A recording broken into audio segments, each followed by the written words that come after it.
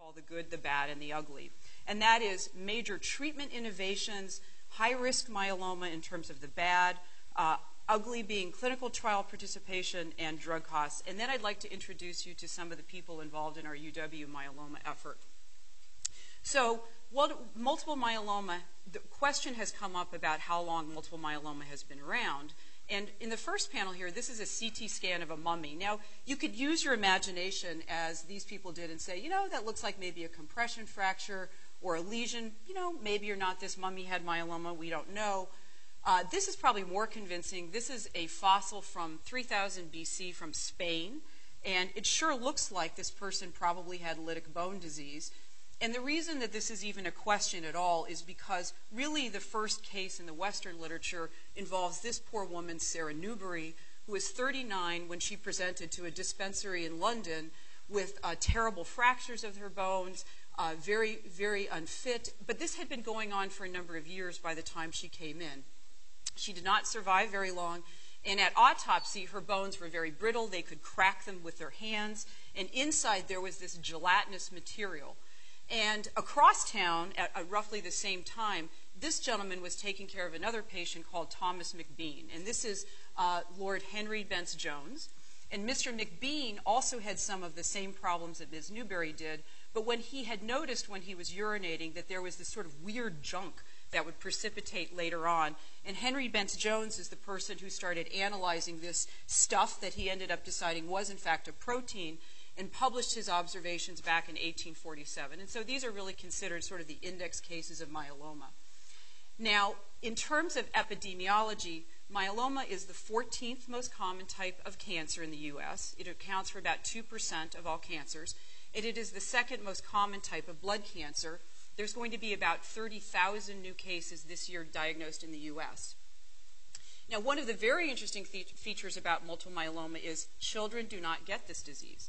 There's a case report of a 14-year-old, a case report of an 18-year-old, but in general, this is a disease of older people, and we really don't understand why. The average age is in their 60s when people are diagnosed, and fewer than 1% of patients are under age 35. One of the other interesting features about multiple myeloma is that on the panel on the right, there are ethnic differences that we see both in the U.S. and around the world in terms of incidence of myeloma. So many of you know probably that the incidence of myeloma is twice as high in African Americans. That's also been seen in men in Ghana, in Africa. There are more men than women with myeloma, and Hispanic patients down here are somewhere in between. It's very unusual to see myeloma in Asian patients and also in Native Americans. One of the other things that we are looking at is, as opposed to many, many cancers, we think that the incidence of myeloma is actually increasing. And it seems to be more so than just explained by the aging of the population. Now, risk factors for the development of myeloma. As many of you may know, in 1991, the Institutes of Medicine released a report associating a certain medical conditions with Agent Orange exposure, and myeloma ended up being one of those. Also implicated is exposure to benzene, radiation. There is increased incidence of myeloma in farmers, wood, and leather manufacturers. But myeloma doesn't appear to be much of an inherited risk for patients. And a study was done in Sweden and later in the U.S. looking at first-degree relatives of patients who have what's called monoclonal gammopathy that we'll talk about later. And there was a modest increase in risk, about 3 times over the general population, not just in myeloma, but in Waldenstrom's macroglobulinemia and chronic lymphocytic leukemia. Now, for those families that do appear to have clustering of cases, there's been some gene sequencing done, but there really hasn't been one specific marker that you can look at, either for screening or diagnosis. There is some interest in an area, in an enzyme called paratarg-7, but at this point, we do not have a specific polymorphism that we can look at to say, aha, this is going to drastically increase your risk of myeloma. Now, symptoms. Many of you are very familiar with this. There's a sort of a triad, but typically what we tend to see are 3 big things. Fatigue is one, anemia, which occurs in about 75% of patients, and some sort of bone complaint, and that can be pain, fractures, premature osteoporosis, and that occurs in about 90% of patients. There's an increased risk of infection, as shown here with a patient with right lower lobe pneumonia. Pain, as I mentioned, And unfortunately, about 20% of patients come in with some sort of renal complaint, and some of these patients end up on dialysis right off the bat. There are also symptoms that can be associated with hypercalcemia in about 10% of patients. Now, what is really going wrong in myeloma? Still very unclear, and this is basically showing you a cartoon of B-cell development. Much of this takes place in germinal centers, and some people have said at the step where there is VDJ recombination that there may be an acquisition of a mutation that ultimately leads to an aberrant plasma cell instead of the normal one shown here, so that we believe that there's a model now of a continuum where plasma cells, again, are developing an index mutation back here. They go through a progression where they accumulate more and more mutations, and then ultimately the patient has myeloma. Now, more interestingly and more recently is we believe that this is not happening in a vacuum, but there are all sorts of players in here that are maybe facilitating myeloma, or maybe even, in fact, causing them to go bad, and that is components like natural killer cells, stromal cells, osteoclasts, Treg cells, and actually maybe elements in the extracellular matrix as well, which I'll talk about in a little bit. Now, the hallmark of multiple myeloma, as everybody is probably familiar with, is the production of a monoclonal protein. And just basically up here, this is essentially to represent the normal repertoire of immunoglobulin production by many various plasma cells. One thing that happens in myeloma is, of course, they elaborate a monoclonal protein, sometimes an intact immunoglobulin molecule, sometimes light chains. And also along with this, you tend to see a diminution of the normal immunoglobulin classes. Now, again, another feature of myeloma that's not understood, the types of monoclonal proteins that patients make in general recapitulates what you see in terms of the normal antibody class distribution, but only to a certain degree. So, for example, about 60% of patients with myeloma will make an IgG antibody, about 20% will make IgA, but my true IgM-producing myeloma is almost non-existent. It's very, very rare, and we don't really know why. About 20% of patients make light chain myeloma, and then there's a few in here that make two types. That's unusual. And then there are some patients whose myeloma cells don't elaborate any protein at all. So I'm going to just show you, I'm not going to go through all of these steps. We have a very elaborate diagnostic workup here. This is the National Comprehensive Cancer Network Guidelines, and this is their website down here if you'd like to look into this. There is a whole list here, and I'm just going to tell you some of the highlights of this. So this is a picture probably familiar to all the med students in the audience. This is a patient who has rouleau formation, which occurs because of coating of red cells with antibodies that inhibit some of the electrostatic charges. And, of course, this is a serum protein electrophoresis. You may be interested to know this technology was developed about 1948, and the first serum protein electrophoresis machine occupied an entire gym, and the sample took 1 week to come back. So we're doing better than that now, although it still seems like it takes a little bit of time. But anyways, what you're looking for, again, is in about 80% of patients seeing this monoclonal protein spike when you run serum across a gradient.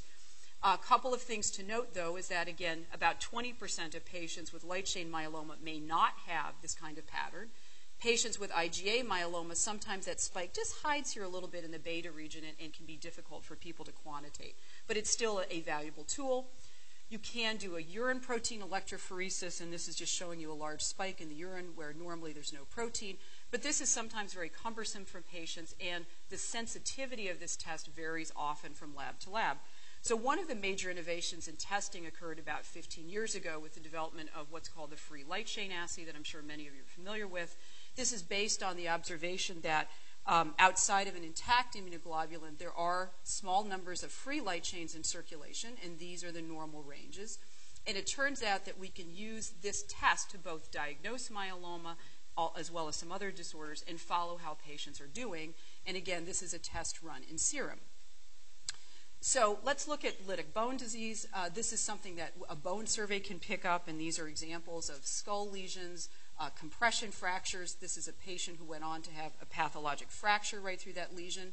And interestingly, those lesions are happening when this occurs inside the bone marrow. So these are plasma cells, malignant plasma cells, And right next to them are osteoclasts clustered around bone. And we really think that this is the sequence that the myeloma cells are turning on the osteoclasts to chew up this bone and cause this kind of destruction.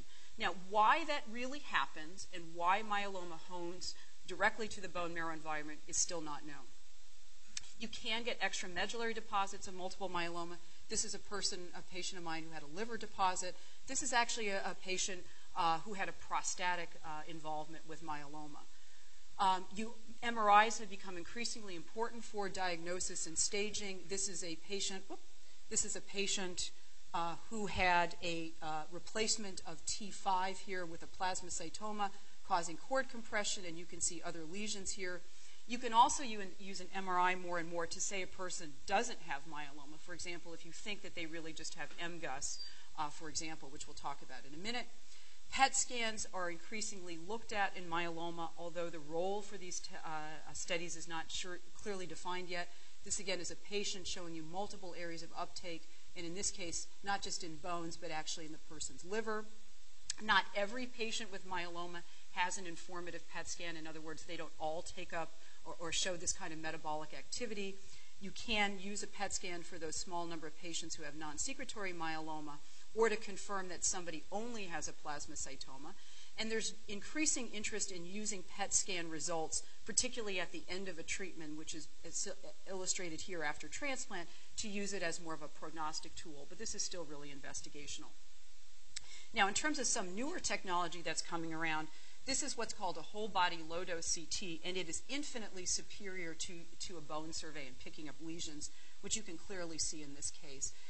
One of the things that's hampering the distribution is actually some billing issues about how to charge for this, which is unfortunate. In more very interesting technology that we're looking at here at UW with Steve Cho here from radiology is using what's called PET-MR. And this gives you the same sort of increased metabolic uptake that you could see in the bone lesions here, but the precision and the clarity of these images is far superior. So this is something that we're developing a clinical protocol for. Now, the hallmark to say you have myeloma is you have to show some plasma cells, typically in the bone marrow. And then on the right, you have to show that they are clonal. So these are stains here for CD138, and this is showing that this particular myeloma stains for kappa and not lambda. And then what we do now with bone marrows is do, on the left here, cytogenetic interrogation and FISH. Now, for many, many years, myeloma never had cytogenetic testing done. And that's because to make this very pretty picture here, you have to have a cell that's actively dividing. So you can tease out the chromosomes and then photograph them and look at translocations, look at different missing pieces. So myeloma doesn't grow that fast in reality in most cases. So that's why the development of FISH technology, fluorescence in situ hybridization, was so important, because you can test cells that are not dividing, and you can even go back and test old samples to look at this. And basically, the technology involves adding various fluorescent probes here, and you can easily show in non-dividing cells whether a chromosome is missing or if it is recombined. So this technology has been in about wide use for about 10 years. And what we now know is that we can, based on certain FISH patterns and cytogenetic patterns, separate out patients prognostically in terms of how they're going to do. And we now refer to two groups of patients. Up here we call standard risk people. That's about around 85 to 90% of patients, depending on who's publishing this. And then we talk about people who have high risk multiple myeloma, who have some of these changes in cytogenetics or as interrogated by FISH. Unfortunately, it looks like patients with high-risk myeloma, despite major advances, still have a much poorer survival overall, and we'll talk about that a little bit later. So now we speak of what are called myeloma-defining events to say somebody has this disease. So some of these are very familiar, that you have to show that they have a monoclonal plasma cells, they have a monoclonal protein, and then we used to speak of just CRAB. Patients would have a symptom like hypercalcemia, renal disease, anemia, or bone disease. But the latest revision adds just some lab findings, including more than 60% plasma cells in a marrow, or a high free light chain ratio, or more than one focal lesion on MRI. Not so much a lytic lesion, but like a deposit of myeloma. All right, so we also stage this disease. I'll just very quickly mention this. We split it up based on 3 lab tests, albumin, beta-2 microglobulin, and LDH, and then we now factor in those cytogenetics to show staging here, 1, 2, 3. Just one thing to remember is 1, 2, 3 is treated the same. Now, many patients ask us by the time they're diagnosed, why did it take so long for somebody to figure out that we had myeloma? And one of the things has to do with just what patients have as symptoms. And so many patients that we see have back pain, and there are 3.2 million visits per year to the ER for patients with back pain. And then if you look at people in whose back pain does not resolve, it's more than a third of patients. So that, again, you wouldn't expect necessarily, or you wouldn't want a person coming into the ER to say, okay, we're going to evaluate you for myeloma, certainly on your first visit. And then the other issue is that we don't really have good screening tests. So why is that? And that has to do with this entity that I'm sure many people are familiar with called monoclonal of unknown significance. And it turns out a large number of normal people just have a monoclonal protein sitting around. And it is 3% of 50-year-olds. It is 10% of 80-year-olds who have this. They don't have a very high protein levels, and they don't have a lot of plasma cells in their bone marrow, and they don't have any symptoms from this at all. And we don't really know why this happens, but what we do know is that most of these patients, if you follow them, and this is a longitudinal study from Mayo, if you follow them 25 years, only about a quarter of the patients will ever have progression to something. And it's not always myeloma either. This is hematologic neoplasms, so the most of it is myeloma, but it can also be CLL or Waldenström's or amyloidosis. But that means 75% of patients, even if they have an increase in protein down here, they won't get myeloma. So we don't think sending a serum protein electrophoresis is a good idea in the absence of symptoms. Now, we can help in terms of trying to define, is a patient more likely or not when they have MGUS to develop myeloma? And you can look at 3 things, and that is how much monoclonal protein they have, if it is over 1.5 grams, is it anything other than IgG? Because if it is, that's a bad thing. And also, do they have a altered free light chain ratio? So if you have all 3 of those things, then your chances of developing myeloma in 10 years is about 40%.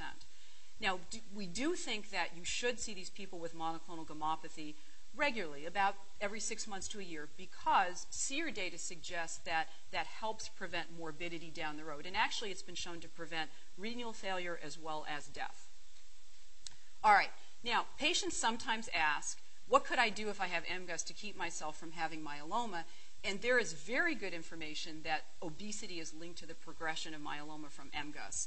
And so these are retrospective studies put together by Ken Carson at WashU, and he is in the process of proving the principle here, that we think because obesity seems to increase inflammation, that we might be able to come up with an intervention of diet and exercise that will help prevent people from progressing to myeloma.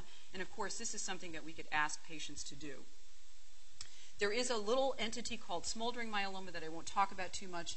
These patients have a little bit more plasma cells, and their risk of progression to myeloma is a lot higher, about 10% per year. The reason that this is, the reason this is of interest is that we are hoping that some intervention in this high-risk group may actually alter the natural history and perhaps prevent them from ever getting myeloma at all. And so there's some trials underway for this. Okay, so now we're going to go to the good. All right, there really are very few cancers that you can look at that have tripled survival in 15 years, but that's what we've done in myeloma. So I want to bring you back to poor Sarah Newberry here. When she was diagnosed, this was her treatment, orange peel porter, a mutton chop, and suffice it to say, she lived 5 days. It didn't work very well. And her compatriot, Mr. McBean, got bleeding and cupping. And that also wasn't particularly effective. And so we went through a period of time when there was really not much we could do for myeloma. Steel shavings was recommended, sassafras, rhubarb. And this is a very interesting paper from our medical school library from 1947 showing urethane. The chemical urethane was administered to patients for myeloma and leukemia. So I think something that we would be a little bit loath to do today.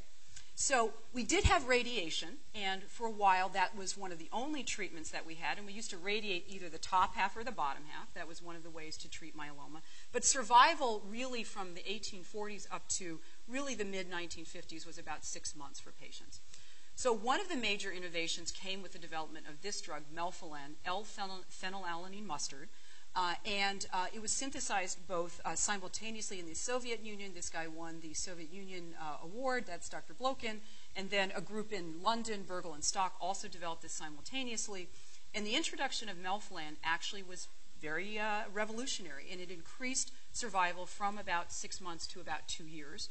This was also shown with cyclophosphamide, and steroids tend to make these drugs work better.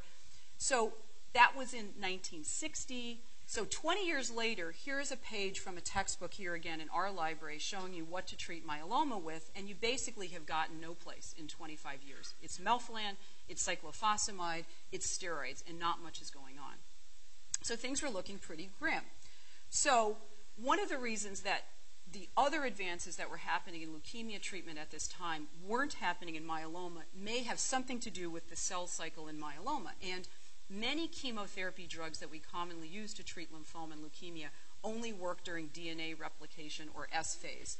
And these drugs seem to be very unhelpful in myeloma, and that is because it looks like myeloma cells in general spend very little time in S phase, and so those drugs would not be particularly helpful. So what happened? Well, sort of serendipity happened, and this is the thalidomide story. So as you may or may not know, in 1957, thalidomide was synthesized by a German company, and it was actually released without prescription. It was over the counter. It was released in 40 countries around the world and Canada, and led to phycomelia, these very terrible birth defects in kids. In the U.S., only about 20,000 women received thalidomide at all, and it actually has to do with this physician, Frances Kelsey. And she is single-handedly responsible for blocking thalidomide coming into this country because she demanded that there was no clinical trial evidence of safety, and she refused to allow this drug to be officially authorized. And this is for receiving a Distinguished Medal of Honor from JFK for this work.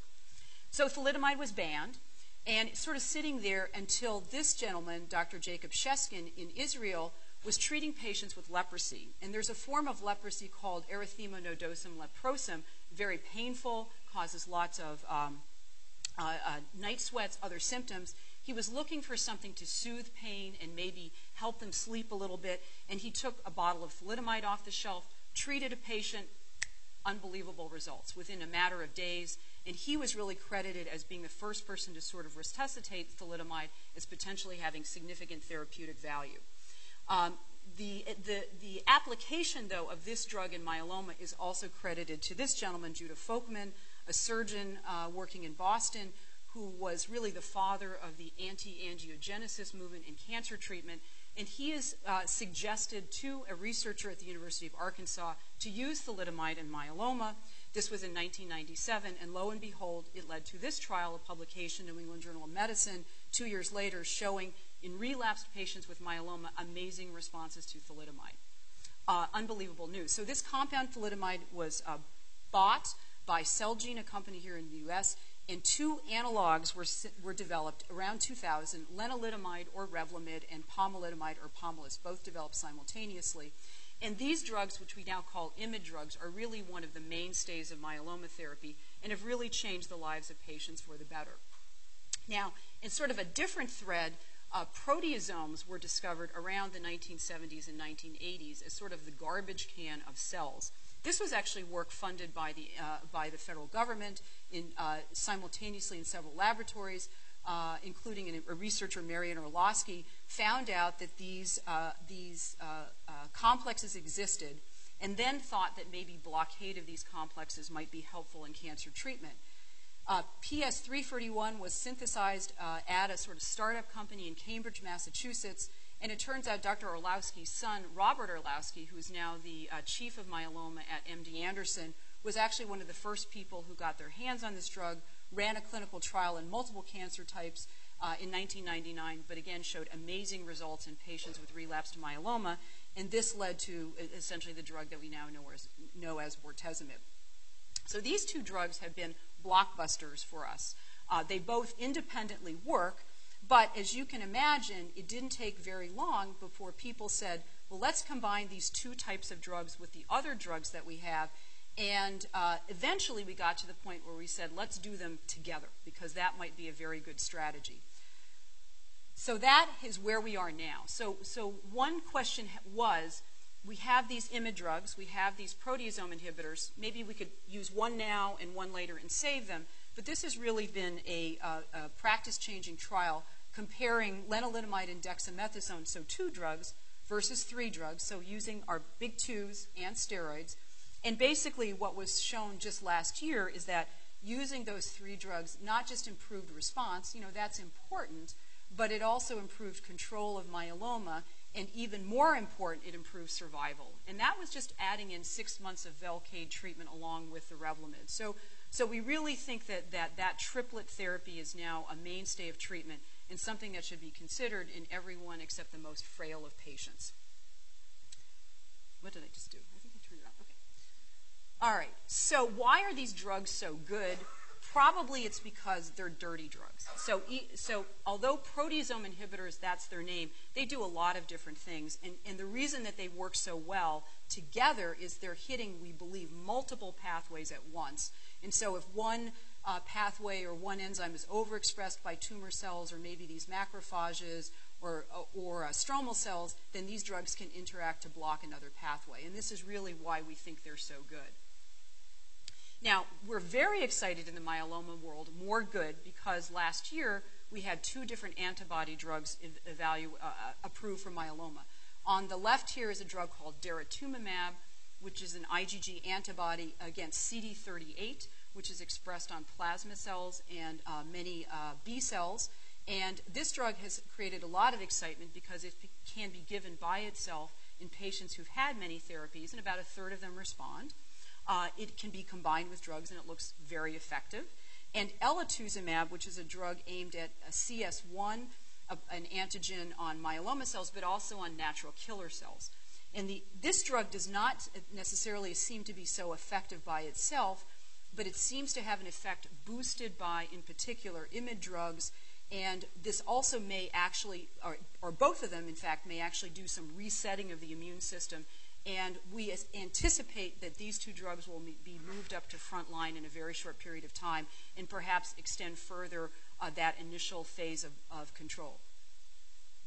Now, if that isn't enough, in the last 5 years, we've had 6 drugs approved for use in myeloma, and so we really have sort of an embarrassment of riches here.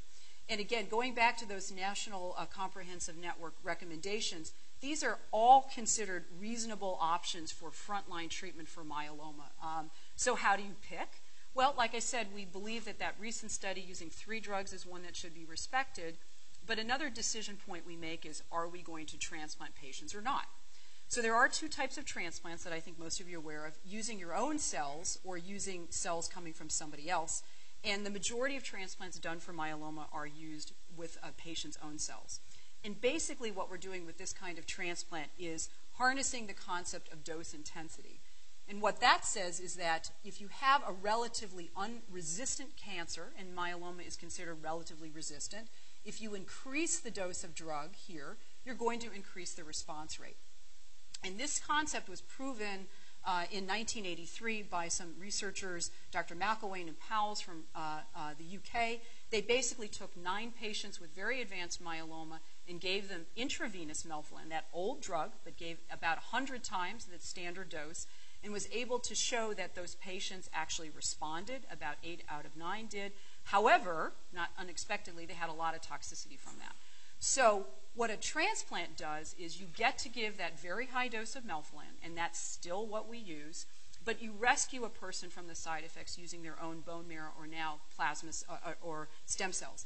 And this was really the first study showing that there was an advance giving transplants to patients. This is from 1996. And you can see again that patients getting a transplant on top of chemo, better response, and actually, again, better survival, which was about 4 times higher at a 5-year follow-up time. So this is one of many studies that went to establish transplants as really a standard of care for patients. Now, people hate transplants for obvious reasons. They're toxic. So one question that's come up with all these great new drugs, should you still consider doing a transplant? And at least for now, if you're only going to use a limited amount of introductory chemotherapy once a patient is when they're diagnosed? The answer is yes. So this is one of the most recent studies looking at that powerful triplet, bortezomib, lenalidomide, and dexamethasone, only given a relatively short time, and then followed by a transplant. And you can tell, based on this graph here, that at least at this point, we know that the maintaining a response in myeloma is much better if you use a transplant. But what we don't know yet is survival. And that actually is a very important endpoint in all myeloma trials. So the suggestion is there that maybe we are going to continue to embrace transplants as a part of patient care for those who can do it. And we're waiting to see final results from this. It does also look like you can deepen the response of patients' myeloma, and that may also be a very important factor. Now, the reason transplants, this data is one of the reasons why autologous stem cell transplants for myeloma is the #1 reason we do transplants in the U.S. It accounts for essentially 52% of all transplants done in the U.S., and this is basically mirrored around the world.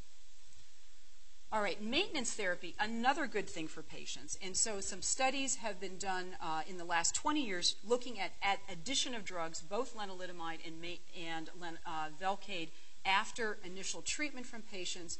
This is a study that we were fortunate to participate here in Madison. This is a study where patients after a stem cell transplant were given Revlimid or placebo, and you can tell, again, this is almost 10-year follow-up now, that patients who got the lenalidomide not only had better control of their myeloma, but again appeared to live longer. So one of the questions is that if we are going to give maintenance, though, is should we give it forever or not? And that's currently being addressed by some other clinical trials.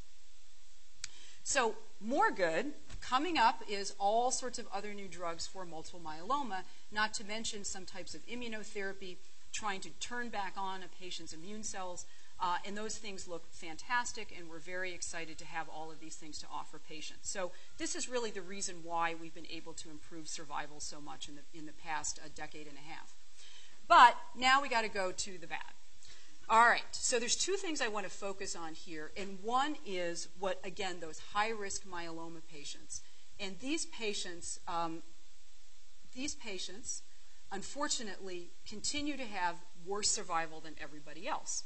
And one of the issues is that sort of regardless of what we do, this is looking at various therapies here, and these are patients with high risk versus standard risk. Regardless of what we're doing right now, these patients continue to do worse. And that means chemo, that means transplants.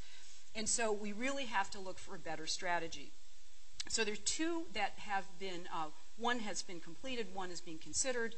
This is a trial we participated adding in one of those antibody drugs, elotuzumab, to that great backbone, Revlimid, Velcade, and dexamethasone.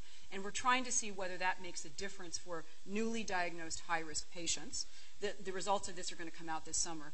And the other is a trial that's being led here by Dr. Eric Hall. And what this is going to do is actually offer patients an opportunity, if they have high-risk myeloma, to consider an allogeneic stem cell transplant to try to control their disease better. So this trial is ongoing. Now, the other bad thing is, again, despite progress, is that essentially every patient with myeloma, not everyone, but most, are going to relapse at some time. And, when they have their first relapse, we can handle that because we do have all of those choices that I showed you. You can sometimes retreat them with the same things. And if you look at this particular bar graph, this is basically showing various treatments given to a patient in their first or second relapse. And you can see that the response rates are quite high. But if you take a myeloma patient, and they do tend to relapse and relapse and relapse, by the time you're refractory to 3 or 4 or 5 drugs, unfortunately your survival is shown here, and this is work by Dr. Usmani from Carolina, is that your survival is about 6 months. And that's something that people who treat myeloma know. So we really have to come up with new strategies. Maybe that list of new drugs is going to be something that helps. One other idea is people think if we get that initial treatment to last longer, maybe this won't be the case. So now I want to turn to the ugly. All right.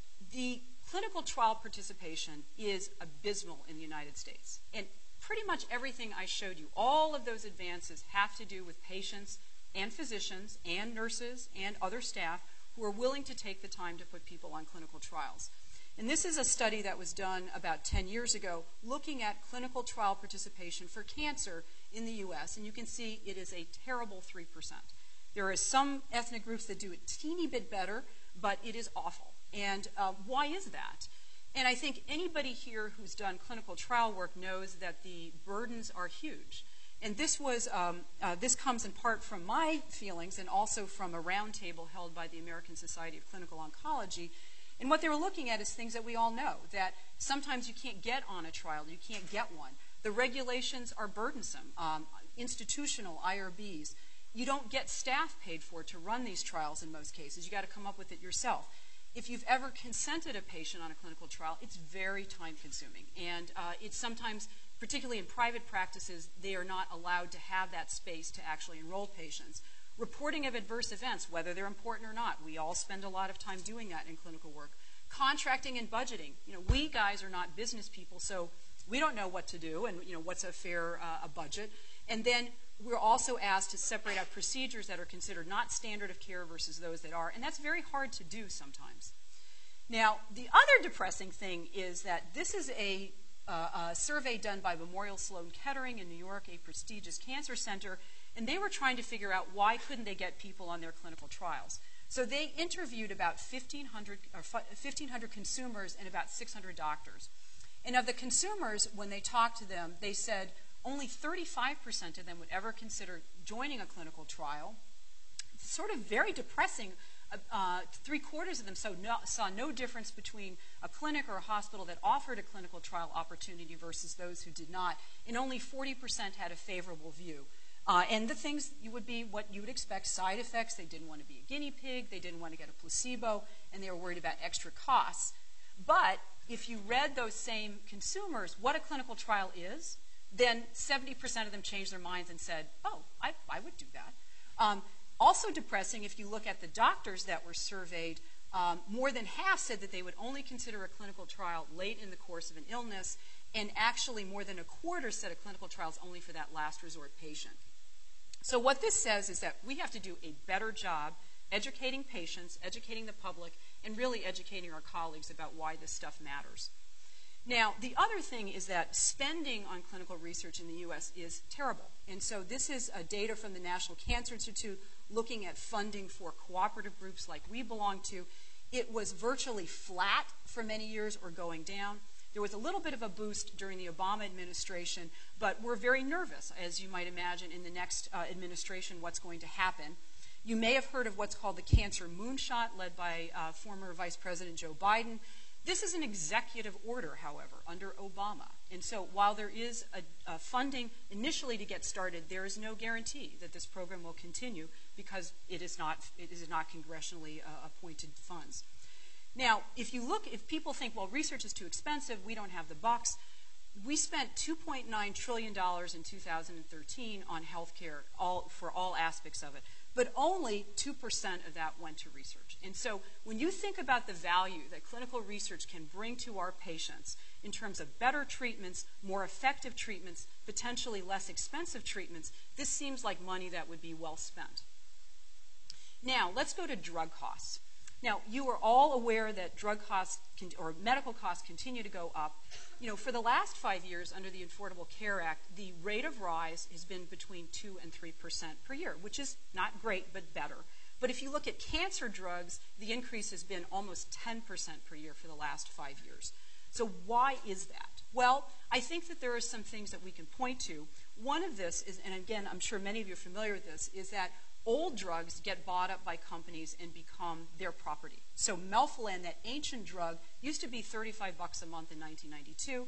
If you wanted to prescribe it now, it's about $420. Cyclophosphamide, an even more ancient drug, $25 a month until really quite recently, now $650 a month. So, you know, that seems a little bit hard to swallow. And then if you look at patented drugs, lenalidomide, when it was released, $8,000 a month in 2005, pretty pricey then, but it's now $14,000 a month. So what justifies that cost increase? Same problem with bortezomib, $6,000 a month in 2005, and now it's $14,000 per cycle. So this is really an issue for myeloma because here's a list of various combinations we can give patients. look at the price tags for a month of therapy here on these in average. And then if you start talking about 3.5 years of treatment, because our myeloma patients are living on average 10 years at this point, that's a lot of money. And so, you know, you have to sort of think, is there something that we can look at and maybe make some changes? Now, I don't mean to point fingers at all, but I wanted to look a little bit at a company, Celgene. Now, Celgene bought thalidomide. They did not invent that drug. They did synthesize those isomers, lenalidomide and pomalidomide, but this is their own stock report from a couple years ago. Their sales were $9.3 billion in 2015, and $6 billion of that was Revlimid. Now, a third of that money went to buy back stock. $2 billion went for salaries and drug promotion. Some of it did go to subsidize research to look for further FDA approval. But if you look at what you would call sort of novel R&D expenditures, like new drugs, new stuff, it was 4% of this total. So, you know, I think that the justification for drug price that it has to be, it's due to R&D, it has to be, I think, questioned a little bit. Now, other things that have happened have also had an impact here. So these are two decisions that I'm sure that some of you are familiar with, Citizens United in 2010, and also McCutcheon versus FEC. Both of these decisions have allowed a huge tidal wave of money to come into elections. And if you look at spending in drug companies since 2010 on congressional elections, it has doubled. So this is really a big deal. Medicare D restrictions that were put into place under the Bush administration did not allow us to negotiate prices for drugs. And that's a real problem. But even more recently, if you look at an attempt in California, this was called Proposition 61 on the ballot, where what they wanted to do in California was for drugs that they were buying for their own Medicaid patients, they wanted to get the right to negotiate those prices just like the VA.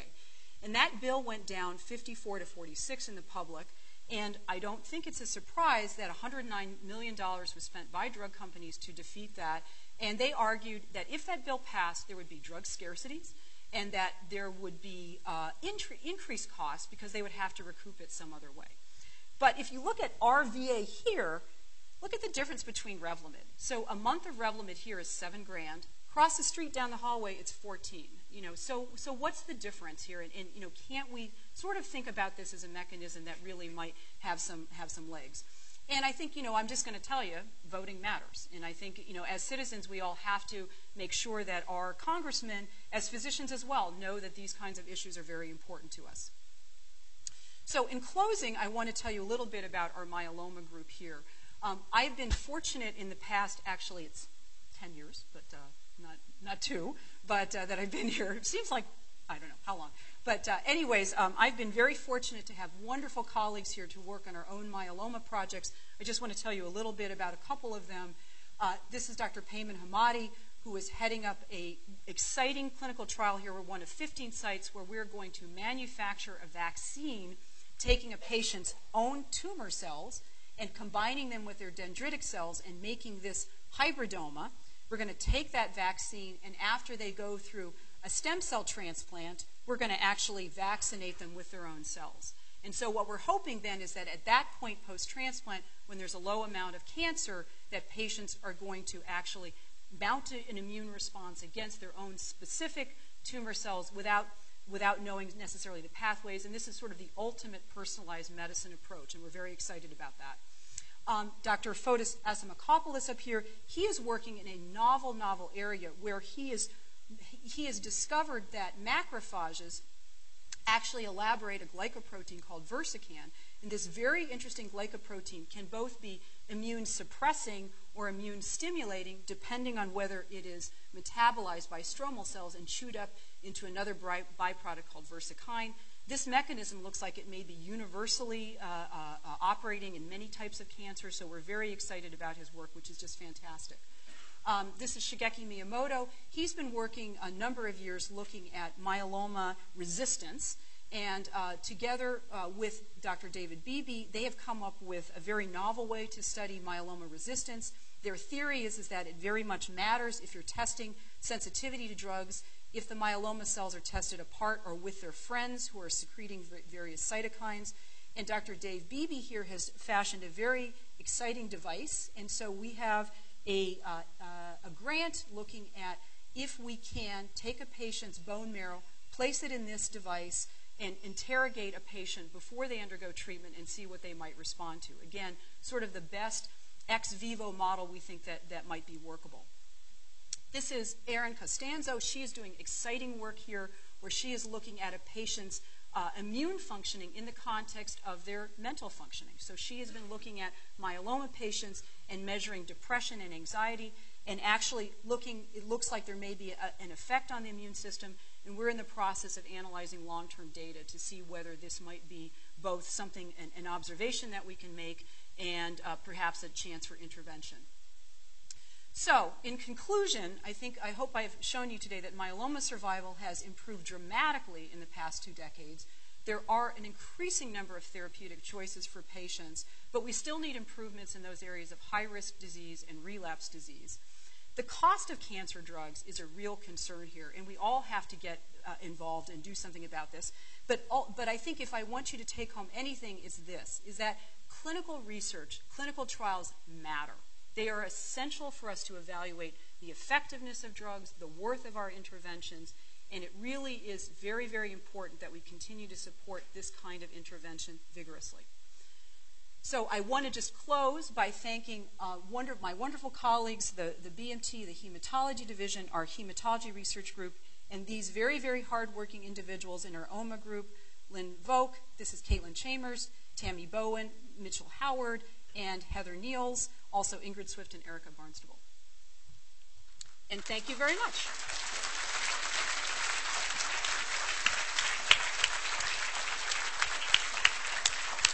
I was wondering if you were... I had to reference I apologize for my alternative facts there. She's been here since 2004, misspoke. I'll ask you to call in the audience and then repeat the question. Dr. Mackey. Thank you.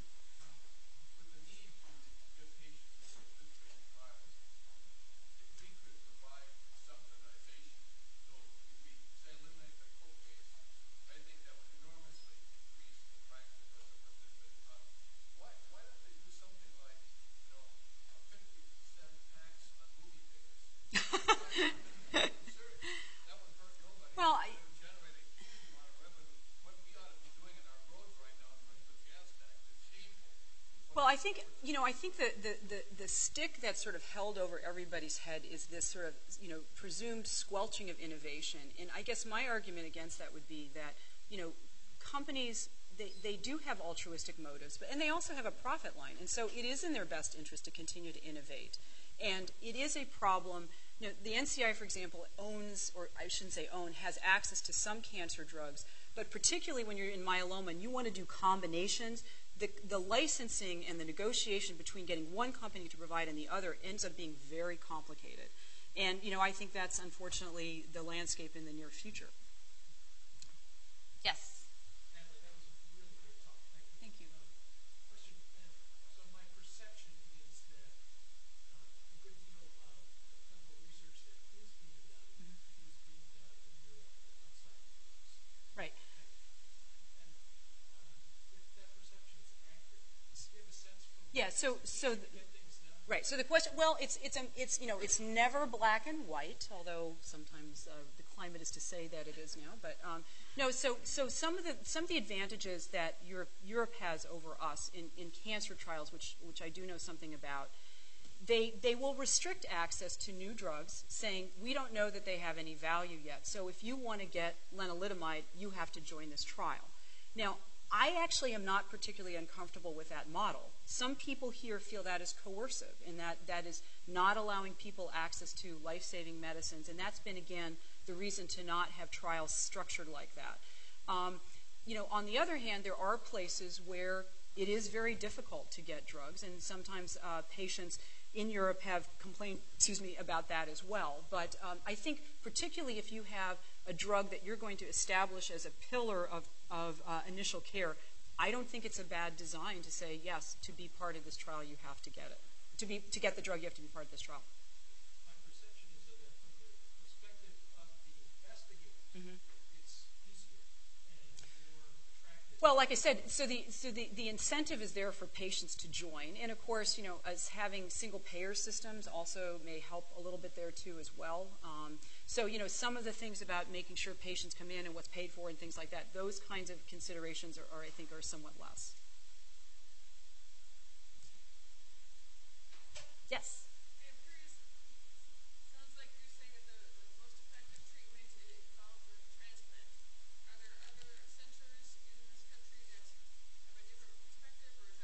Well, did I say that transplants are the most effective therapy? So what is going on, we are actually part of this clinical trial. Some people believe that if we continue to improve the drugs that we have, that we will get rid of transplants altogether. But even with that most recent study, it sure looks like transplants, as toxic as they are, continue to help patients. And so that's why they have not gone away. But you are absolutely right. The most recent ECOG trial that we're looking at is actually trying to delay the need for a transplant, potentially get rid of it. But, it still looks like the research supports the use of this. Yes? That was a wonderful talk. Thank you. Very much. I have a basic question. Given that the malignant plasma cells live in the bone marrow, patients having an oncologist, bone marrow transplant, get the condition Well, so what about the cells that are in there in the bone marrow before you do transplant?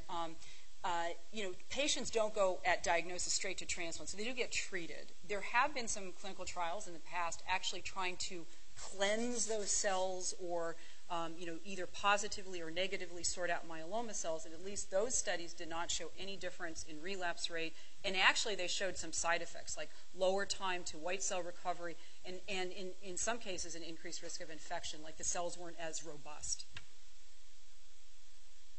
Yes? Large numbers of light chains floating around in the serum for years. How often do people with myeloma or similar syndromes present with heart failure? Well, how often do patients present with heart failure with light chains? Certainly, I would say, for amyloidosis, if we're going to move into that just very quickly, it's probably underdiagnosed, potentially, because we haven't had very good tools for this. Now, I don't know of any research that says, per se, that light chains are toxic to myocardial tissue, and it may be because it's sort of more of a renal problem before maybe you would see anything, but I'm not directly aware, outside of, say, amyloidosis, that has an effect.